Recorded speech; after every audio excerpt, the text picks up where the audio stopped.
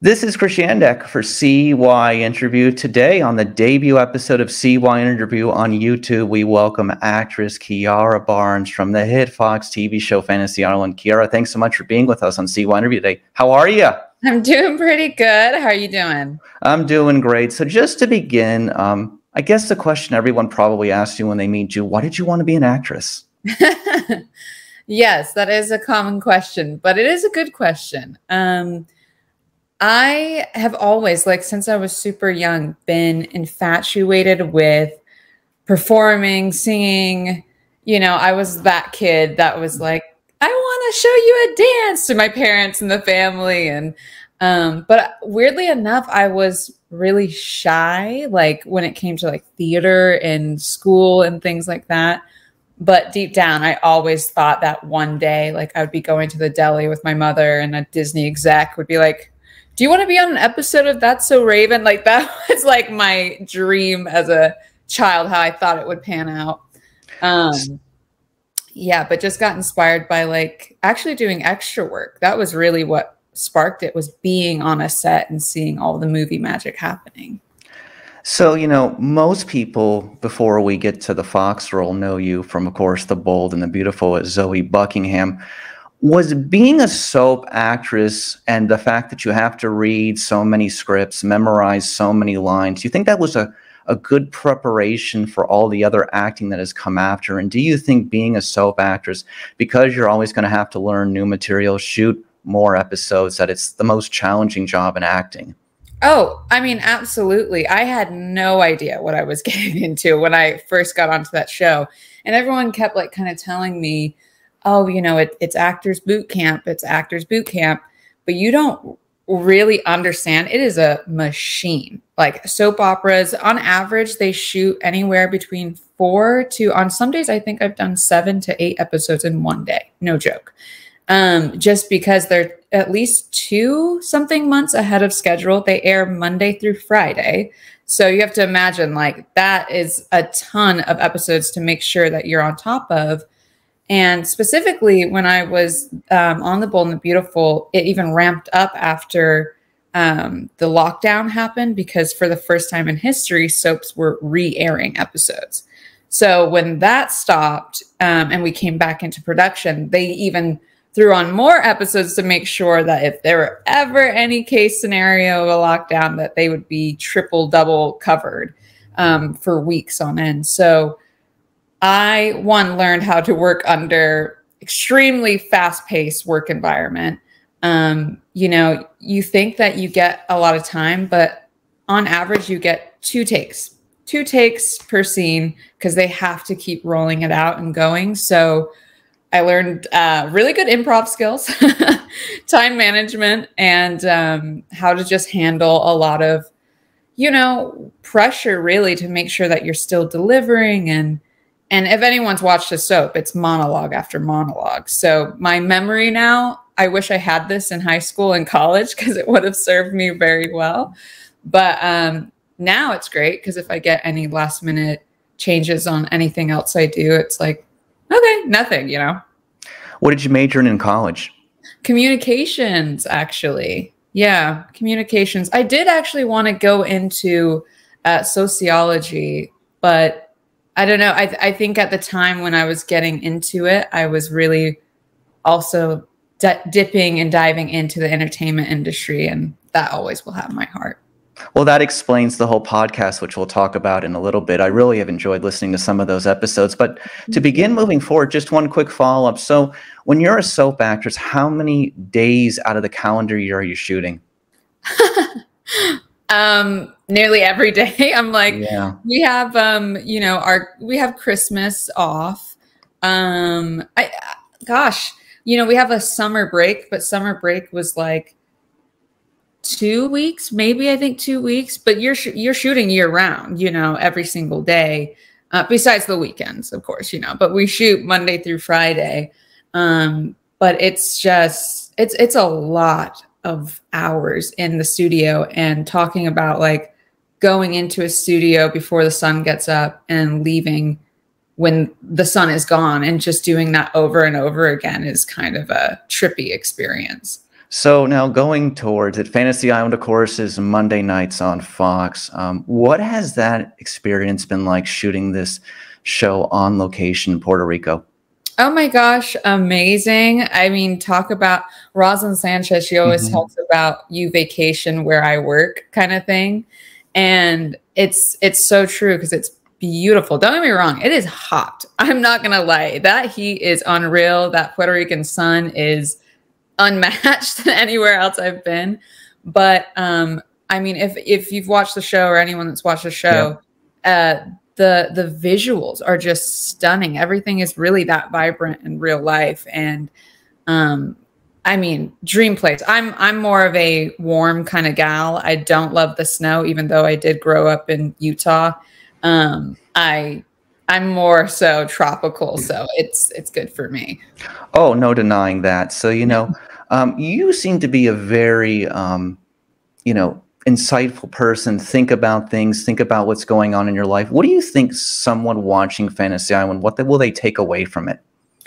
You know, it's a big show on wish fulfillment, of course. You know, this is we're a re imagination of the classic one back in the 70s. And I think a few other people have tried to take stabs at it in the movie. But with this particular one, we just wanted to go deeper, you know, with the stories of the characters of the host. Now you actually get to know Rourke and Tattoo besides just an intro of welcome to Fantasy Island, you know, and there's deeper meanings behind things. But what I like about that is that every guest star that comes on and their character that they have has something that anyone can relate to. You know, it's kind of Hmm. like the wink at be careful what you wish for kind of thing.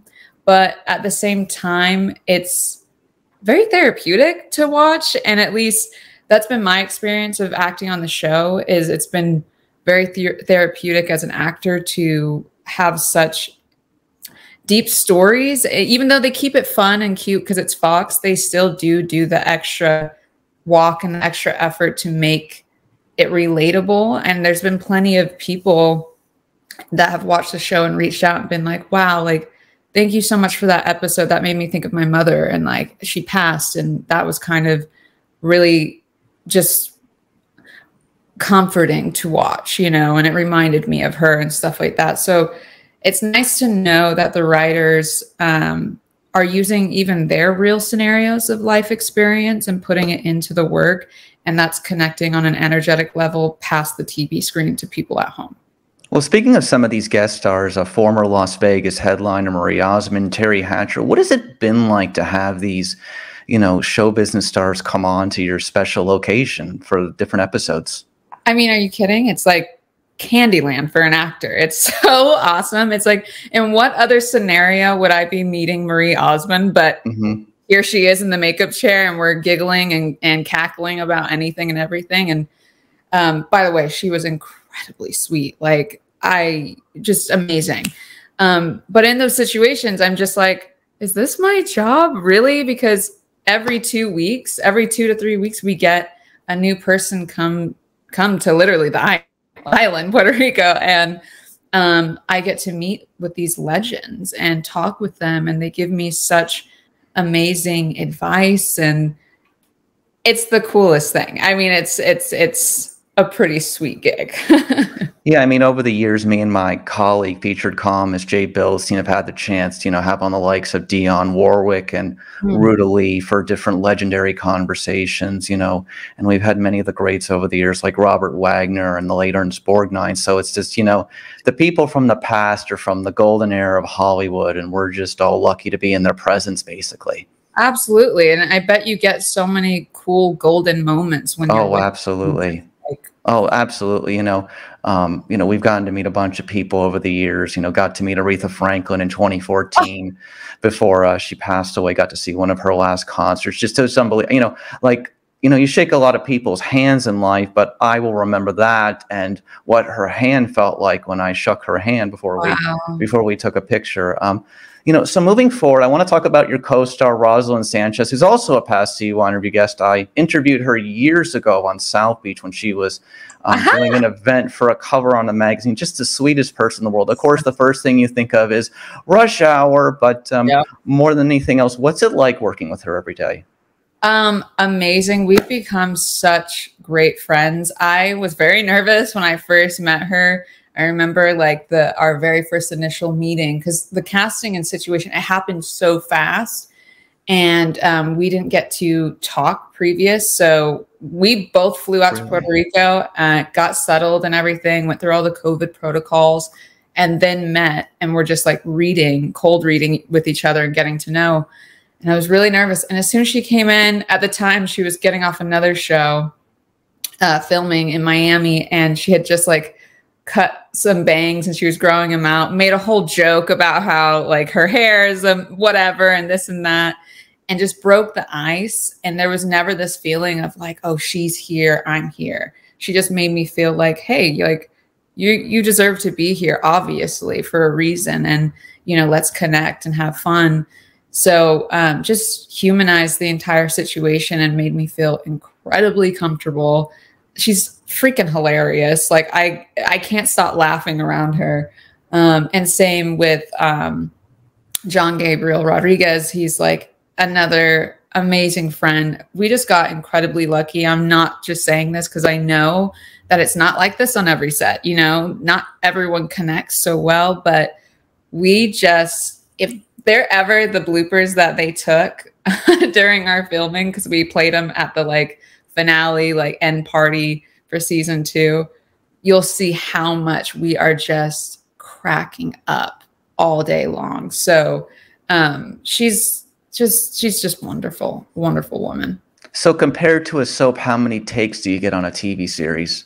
Oh yeah, it's amazing. When I got there, I was like, wow, you get more than 2 to 3 takes. So much so that, oh, we've been shooting this one scene for like almost an hour, you know, like, wow, this is so great. I'm laid back, man. I am just chilling because I'm so used to fast, fast, fast.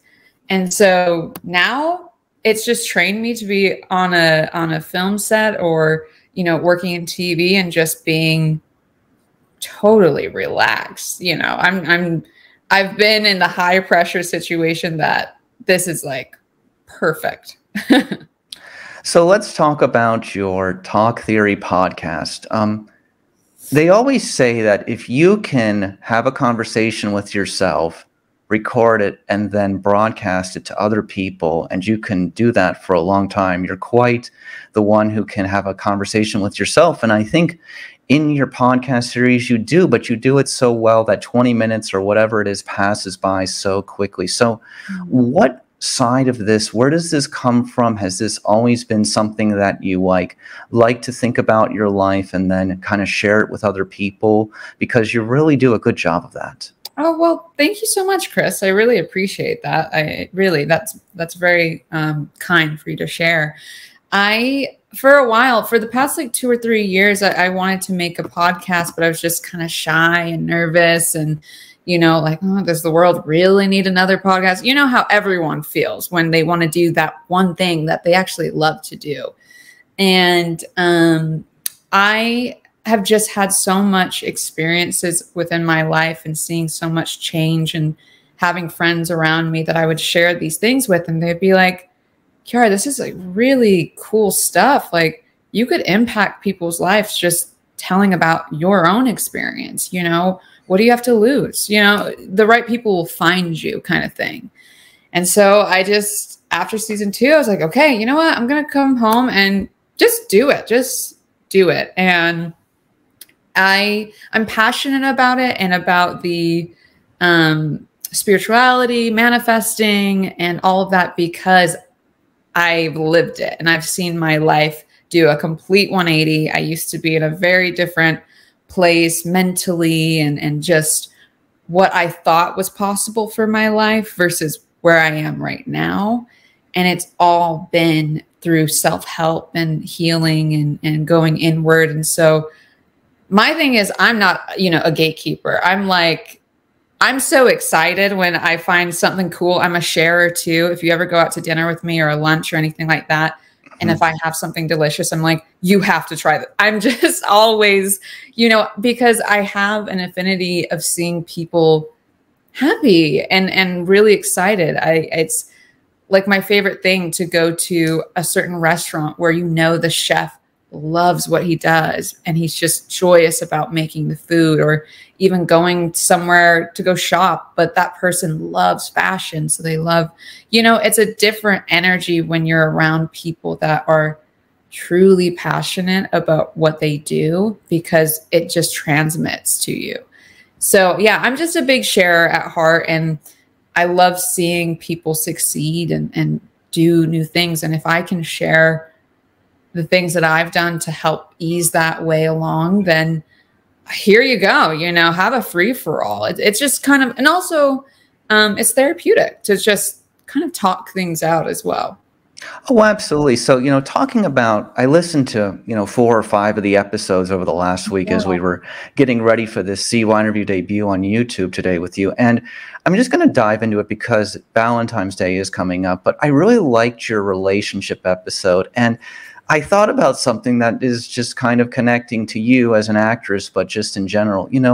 I think we grow up watching soap operas and movies and TV shows and so many other things, and we consume so much, and we think, as you say, some people think love should be hard, but really love should be easy. In that, I think you explained it well, that a relationship, when you find someone who you really connect with and it's working out, it just flows so naturally and easy. Mm-hmm. And I think the reality is that in this day and age today, that we have to come to the realization that not everybody is for everybody. Something happens, comes and goes. No one is going to match up with anybody 100%. But the reality of what it comes down to, love should be easy because both people should be on the same page. And I think you, in that episode about love and relationships and your experiences, described it so well, and I related to it so much. Thank you. Yeah, it's been very interesting too. And, I've just decided to be as transparent as possible with the podcast. And that's why I talk about, going through a breakup and the healing stages of that, and then getting back into dating. And, I was in a relationship for 4 years and then getting out of that and being like, whoa, I don't even know this world anymore. What's going on? What is the dating apps, and just like kind of, falling my way through it. But I'm glad that I did and experienced those things, because it strengthened the knowing, the uncertainty ended up strengthening the knowing of what it is that I do value in a partner. And I realized that our reality is really what we say it to be. So in that episode, I say, if you think and you believe that love is just meant to be hard and it's a struggle and then okay, that's totally okay. But that is going to be your experience. But I made the decision that love is meant to be easy and effortless and flow, and you should just be having more of a good time than a bad time. That should be the more normalization, is that when it's really that person, you'll know, because it's not hard, it's just in flow. So, but these are things that I've been learning and understanding through my experience, but I'm really happy that you connected to that. That means a lot. Well, that related to a past relationship I had, maybe multiple ones, but it's just kind of like we're going through this learning process with somebody, and we have to get to a point where we realize, there is someone for everyone. Maybe it's not the person that's in front of you, and are you being honest and authentic with yourself with that person, or are you wasting your time, but you're also wasting that person's time as well? So it's just kind of like, and I think also we're in a world today where both men and women can pursue many of the things that they want to pursue in many professions, and we're not limited. History has shown us that, and all of us are doing, have a chance to pursue the things we want in life, so then we can make choices when it comes to love and relationships as well. And the world is more accepting of people being who they want to be as well. I agree. Yeah, absolutely. So moving forward on that, just to focus on a few other things, talk about your acting career and then a few other things. What else, aside from the great TV show you're on right now, obviously Fantasy Island, what else would you like to pursue in your acting career? Oh my gosh, so much. I've been really into Dune right now. I feel such a I didn't realize, I don't know if you've seen it or watched the old The ones. movie, right? Yes. I Okay, just got sure. into the books. I watched it this has been the third or fourth time I watched it. And every time I watch it, something pops out at me, because for me, it was really the cinematography for the first time that I've seen something in a long while where I've been like, oof, this is very interesting. And it's just really deep, and the whole movie is really about getting through fear and breaking through that. And yeah, I love film and TV that I can connect with, like spirituality and life, and like the idea of timelines and space. Like even the Doctor Who verse is really intriguing to me. Kind of like sci-fi stuff is really, really fun, just because I'm so intrigued by the fact that we're all these humans with these souls on this earth that's spinning around in the galaxy. It's all very heady. And so I find it interesting when people kind of inject and insert that in movies about energy, time, space, and like what our mental capabilities can actually change. So I'm really intrigued within sci-fi space, because usually that's where they do all that kind of fun, trippy stuff. I love, Dune. I would love, this dream role is to play Storm in the Marvel verse. That would be so cool. I'm open. I'm really just open to whatever's going to align with whatever is my highest good, and for all. I want to connect with roles that just feel good. I'm just really interested in roles that make me feel good. Which, who knows, that's the cool thing, is there's so many people creating stuff and so many stories to be told. So I'm open. I think that we will see you in a superhero theme something soon. TV, series, streaming, movie. I think that is definitely in your future. I could absolutely see that. Thank you. Yeah, that'd be awesome. I love action. I love that stuff. So, hey, I'm here. We'll see what happens. So, being from the West Coast, growing up in Utah, living in Los Angeles, Las Vegas is a 45-minute plane ride away. Any Vegas memories? Have you been here? Any stories? Planning to come here? I need a redo of Vegas. I went once when I was young, when I was like 19. Well, that's different. Yeah, I think I was like 19 or 20. I went with a friend, and me where and her, you can't do very much. No, we didn't. We just walked the strip, and there was a lot of chaos happening, and I was like, I don't know if I like Vegas. This is a lot of energy. But I think I need a redo as an adult, and perhaps I would like it a little more, trying it again. But well, I always like to tell people that don't come here, we are now the shopping capital of the world. There's more shopping, luxury shopping done here than anywhere else in the United States of America. There's more live entertainment going on every night of the week than any place in the United States of America. We have everything here: shopping, entertainment, cuisine, some of the best cuisine in the world. And there's just so many things to do here beyond the gambling and beyond all that stuff. Now, of course, we're going to have the Super Bowl next year. Professional sports is here. And we have just grown so fast. Actor Mark Wahlberg just moved here. There's a lot of celebrities in Hollywood. And it's just, it's the reality of what it comes down to is that if you come here, it's overwhelming. But if you plan ahead, it won't be overwhelming. I always tell people, well, come up with a plan before you come here, because then you're just kind of, you're sucked into the vortex of, oh, what's around me and what's going on and this kinds of things like that. So, we get over 40 million people a year, but it's just, living here and getting to experience the entertainers and the live entertainment is unbelievable. And, definitely, you got to come here at some point, and maybe we'll do a live in-person segment as well. But That would be great. So, moving forward, I just want to say, in closing on your podcast, very well insightful stuff. I think if most people listen to it and they didn't know you were an actress, they probably think that you were just, a radio host or someone with a psychology degree or something like that, because Wow. you're just very expressive in what you say. I guess the thing of what it comes down to is that what have other people taken away from your podcast, friends, family, things like that? What have they said to you about it? Thank you, by the way, for all of that. We've just, I think the vibe I wanted to with Talk Theory was to be able to just make it conversational. Like I wanted people to be able to leave and ponder on things and perhaps even like talk with their friends or family. So I think it's been nice to have friends contact me and was just being like, hey, I was on a drive and just decided to pop on an episode, and it really got me thinking about some things, and I actually really appreciate this and that. And so it's nice to know that what I'm experiencing in real time has an effect on people.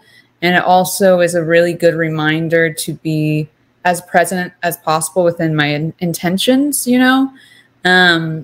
because it's very affecting. It can, being in the public eye and having a voice, and I do music as well. And I'm just getting more and more of this heavy understanding that what I sing about, what I talk about, the lyrics I write are all being ingested, and so it's important to be well thought out within the things that I'm putting out there. The internet lives forever kind of thing. So you might as well make it count in the best way. So it's been just nice, I think, to be able to have people be affected in a positive way. And that's been my number one goal, is that people can leave feeling better or be able to have a better outlook on their day.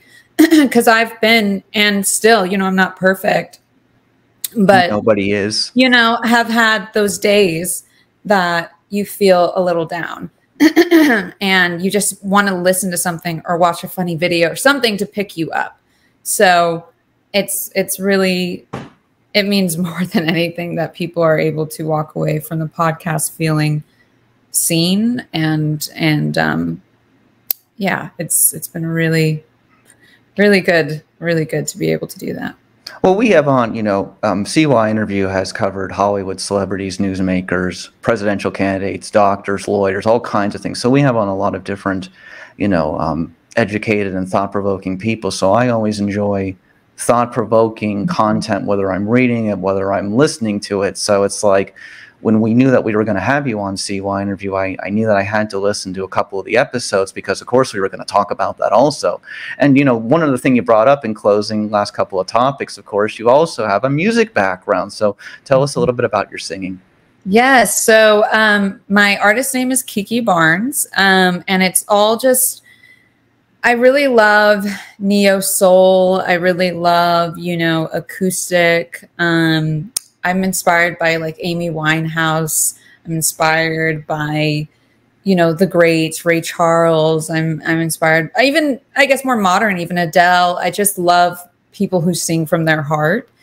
And so I'm not properly trained within guitar, or I can't read music, but I do know how to listen for a good sound. So I'm self-taught in guitar, electric guitar, and the ukulele and the piano. Mm-hmm. And music's something that's always come really easy to me. And so I have Sirens to the Moon, which is an EP that's out. That was all about self-development. Another EP called Rebirth, and it was just like kind of me coming into this new version of myself. And this new EP or possible album that I'm making is called Home. And it's just all about not looking for value and validation and any outsources, but just me. And finally being comfortable with Kiara and my voice, and not trying to be the pop singer, not trying to be the R&B singer, but just making sounds that I like. So that's what Home is about. And that is hopefully coming out in May to June. So I'm really, really excited. But yeah, I've always had a passion for, you know, neo soul and jazz and funk and that kind of stuff. Oh, absolutely. So, last question before we wrap up. I always love to ask people, we know about your acting background, we know about your podcast, we know about your singing, we know the things that you've been on, but aside from that and what you've expressed in your podcast, what do you want people to know about you that maybe you haven't spoken about? I don't know. I don't know if there's, I'm kind of an open book, you I know, think so. I'm very, I love people. I love people and I love connecting and connection.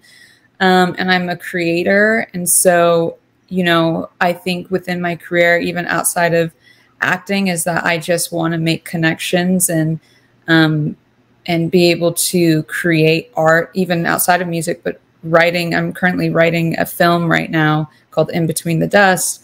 And for example, it's just like, I've seen a lot of indie films, you know, A24 kind of style, that younger YA content. And I just felt like, wow, I love these films, but there's not a ton of people that look like me, you know, and why not? Oh, maybe I should be writing these stories. Because if it's not me, then when is it going to happen? You know, you can only wait for so long for things to be created. Just as I'm sure, you know, starting off with your career, it's like, you know, you just have to just go, I'm going to do it and just start somewhere. So, you know, I'm just really, I value creativity and expanding and connection. And so I'm pretty much an open book, and I just love to share, and I don't know, I'm just Kiara, I guess. I think the thing is that, you know, me, my colleague, Jay Bildstein, CYInterview, my career as a podcaster, which goes all the way back to 2000 when I was 15 years old, now 37.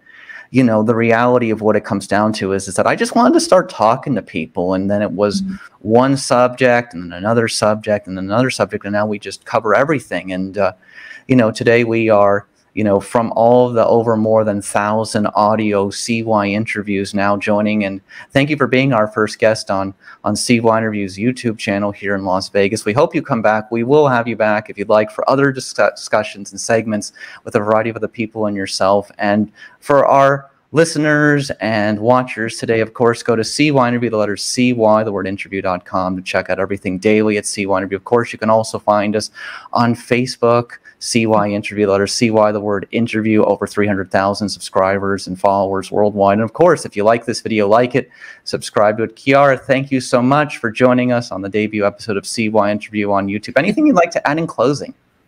I'm just really happy to be here. Thanks for having me, Chris. And thanks for everyone watching and tuning in. And Fantasy Island, Mondays, and Talk Theory podcast. Yes, perfect. Thank you. You're welcome. Okay.